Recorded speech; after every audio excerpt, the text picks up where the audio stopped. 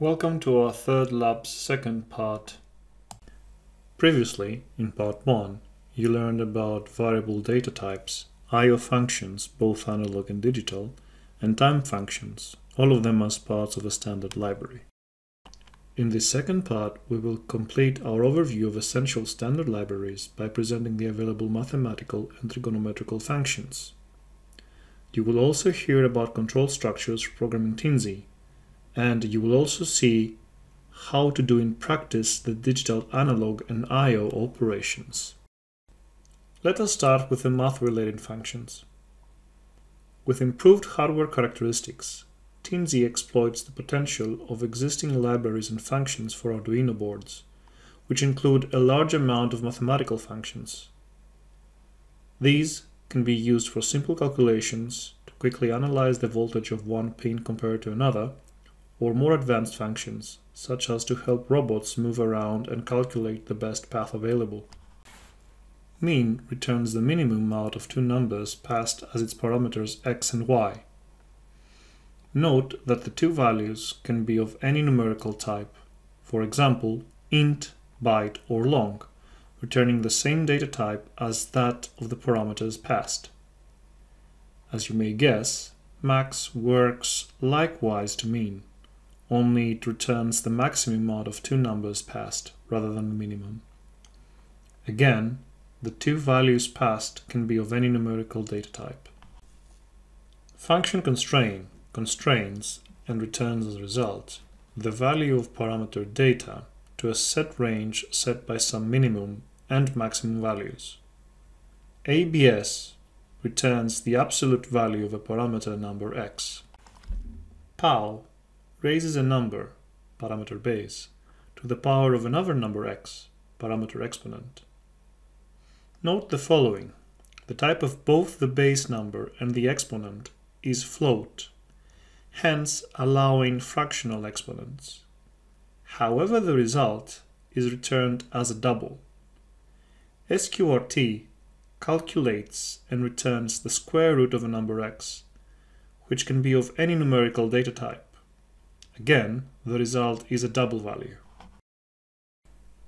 Random returns a pseudo-random number that is always of type long. It has two parameters, min and max, that specify the range of the random number expected to be returned. If parameter min is omitted, then min is implicitly considered as 0. Thus, the result is a number between 0 and max. These are the functions used for three commonly used trigonometrical functions: sine, cosine, and tangent. Notice that all functions expect to be passed with an angle parameter in radians, and that they return a double result. Now, moving on next, we got code structures. As you will see, the structured programming paradigm improves the clarity, quality, and development time of a program by using structured control flow constructs of selection and repetition, and so forth.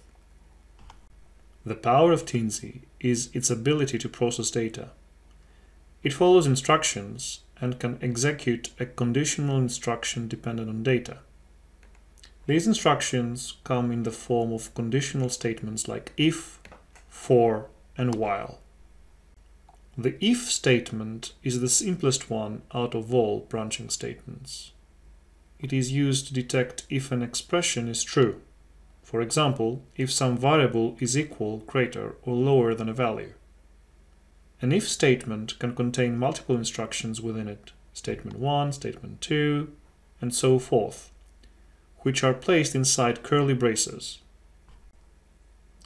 Let us check some examples which will help you understand logical operators, and specifically, the first one is equals.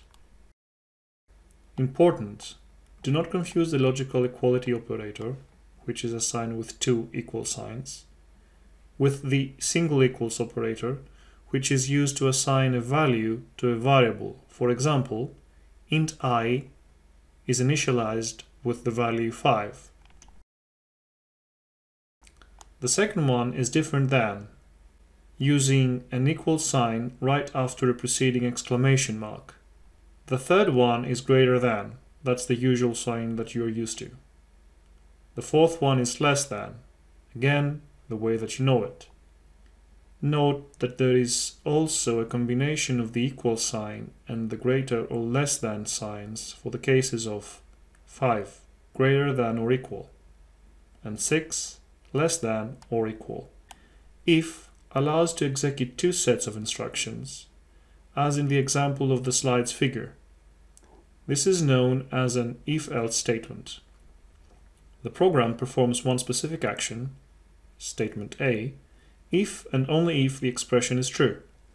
Otherwise, it performs another action, statement B. Note that many times it is desired to use else if, or even to nest multiple if statements within others. The while loop statement is used for looping, this means for repeating, over the same code as long as a condition is satisfied. The condition is checked before the beginning of a loop, thus no loop may start at all. A for loop statement does the same job, this means repeating, yet in a different way. An increment counter is usually used to increment and terminate the loop. The syntax comprises some initialization, condition, and increment. The initialization happens exactly once before entering the for's code. Then, for each loop, the condition is tested at the beginning, and if true, then the statement block is executed, followed by the increment. And then again, before the next loop, the condition is tested again, and so forth.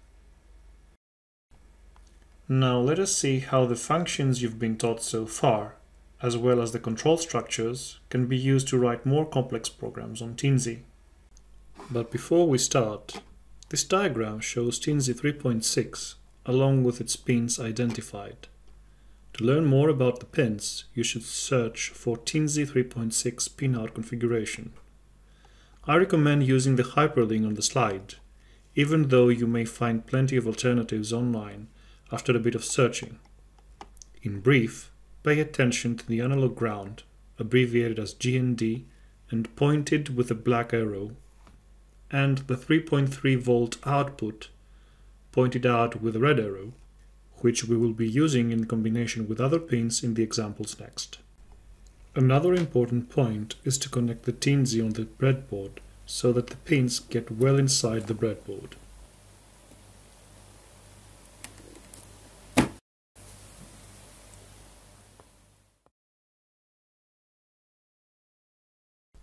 And now we will start first with writing analog signals, thus causing a LED to fade accordingly.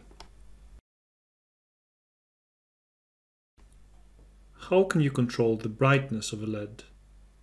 To do so, you need to supply the LED with voltages within the range of 0 to 3.3 volts. Analog output values in most microcontrollers can be emulated using pulse width modulation, PWM. In what follows next, you will use Teensy's PWM pins to control the supply voltage, in other words the brightness, of an external LED. On this slide, you can see the connection diagram with the Teensy on the left and the breadboard setup on the right.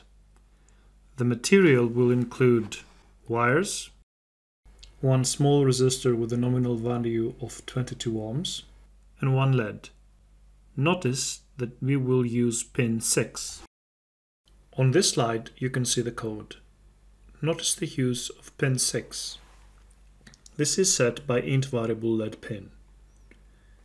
In function setup, we indicate we will use Teensy's maximum baud rate, which is 9600. In function loop, we print a message for each loop. Then we have another loop using for looping, which changes the fade value loop variable from 0 up to 255, including 255, using a loop step equal to 5. Notice that the fade value step variable is increasing. Within the for, we use analog write, indicating which pin is used and what analog value is used in the loop round. we introduce a 50 millisecond delay at the end of the loop. When the for loop finishes, the same concept is repeated with another for loop, only this time by initializing fade value to the maximum value, 255, and unlike before, reducing fade value by a step of 5.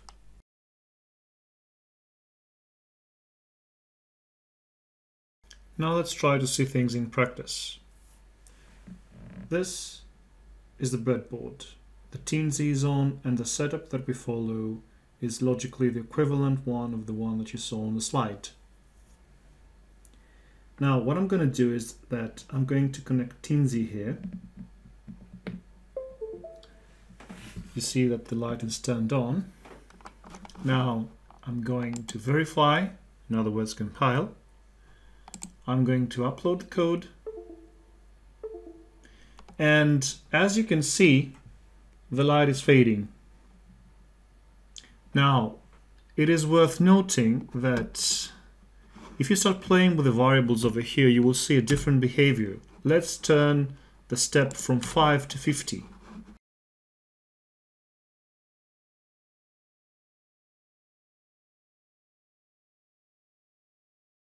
And you already see that the behavior is different. Now, another important thing is that by clicking the serial monitor, you should be able to see the printouts. Now, let's try to add a little bit of more delay. Let's try to triple it.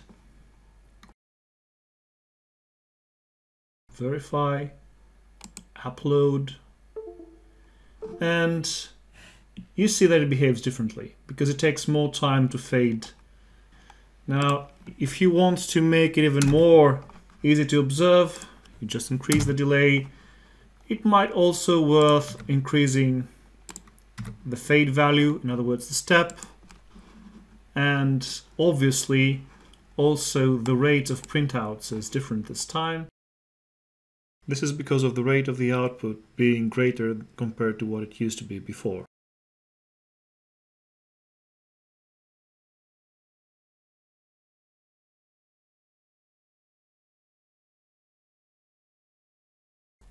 Our next example regards controlling a LED with a potentiometer. Specifically, you will learn how to read analog signals, such as the output voltage from a potentiometer, and plot the results using serial output. The connection diagram is on your screen now, with pin A0 being pointed out with a red arrow on the Teensy 3.6 figure on the left. We only need wires and a potentiometer for this example. And this is how the code looks like on the left, and a snapshot of the serial output messages on the right. As you can see in the breadboard, we have connected A0, which is for analog readings from Teensy, with this side of the potentiometer. The other pin is connected to the ground and the other one to the 3.3 volts output. I will connect the Teensy.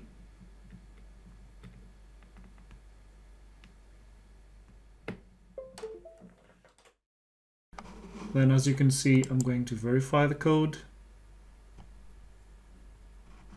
upload it, and I'm also going to see the serial output. Now, what you currently see is that the serial output gives us the maximum possible value, and this is because we have the potentiometer set to the maximum possible value. I'm going to change this, and you can see that as I'm turning the screwdriver, there is a difference in the analog readings. So I'm doing it slowly so that you can see that. If I do it all the way up to the end, it will turn to 0. Now let me add a little bit of more delay so that it's easier for you to see it. I'm going to add half a second of a delay.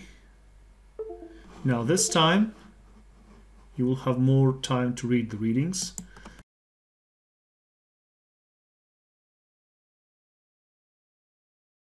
In this next example, you will modify the Blinky program so that Teensy's LED is turned on and off depending on the state of the potentiometer. In fact, the max voltage by the potentiometer is the equivalent of a push button being pressed, whereas min voltage is the equivalent to a push button being released. Therefore, this example can also work with a push button instead, sending digital input to Teensy. This is the connection diagram to follow. You will use wires, one potentiometer, or equivalently one push button, and a 22 ohm pull-down resistor. And this is how the code looks like on the left, and a snapshot of the serial output messages on the right. Let us first start with the potentiometer. What you see on the breadboard is the equivalent of the connection diagram you saw earlier. We get the ground, and then using a resistor, this is where we connect it to the pin of the potentiometer. We have the 3.3 volts connected over here, over this rail, goes to the other pin over here, and we connect the third pin of the potentiometer to what we call in our code the button pin, which is pin 24 of Teensy.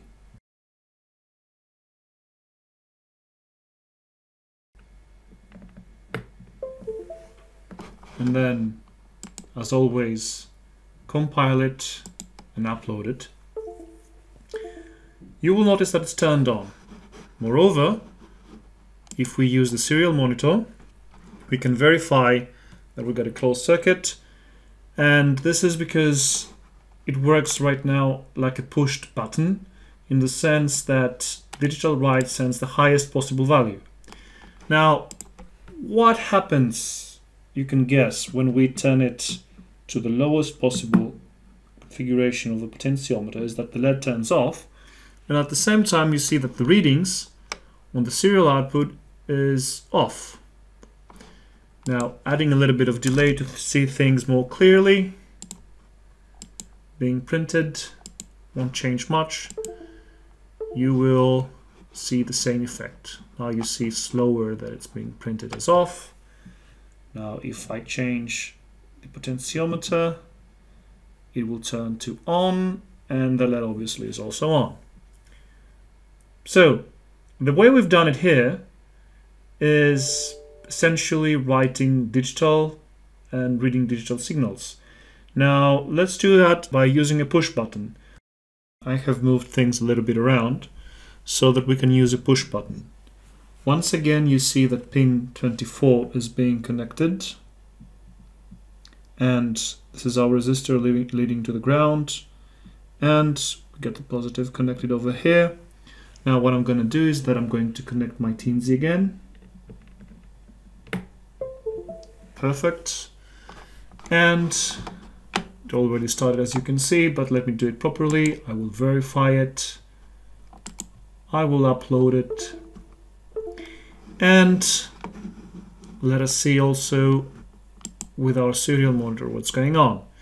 Now you see that continuously here you got off being printed.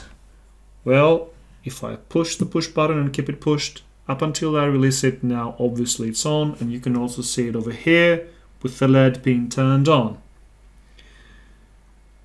If I release it, then the LED turns off, and then again you got the reading on your serial output being off. Now to make things a little bit more easy to follow, you can add some delay. Let me add a half second of the delay. I will verify it and upload it. And I'll go back here to my serial output where I'm going to clear things. Pushing it does what we want.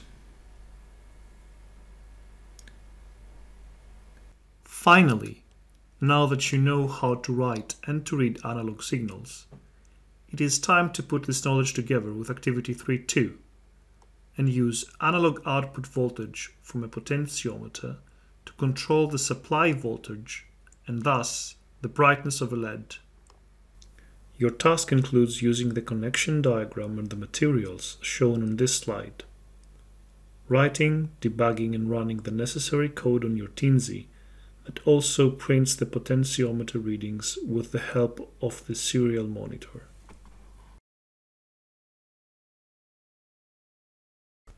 And with all that, we reached at the end of Lab 3 Part 2. as well as at the end of our offline lab teaching sessions. To wrap up, in Lab 3.2 you have learned about mathematical and trigonometrical functions, control structures, and saw in practice how to do digital and analog inputs and outputs.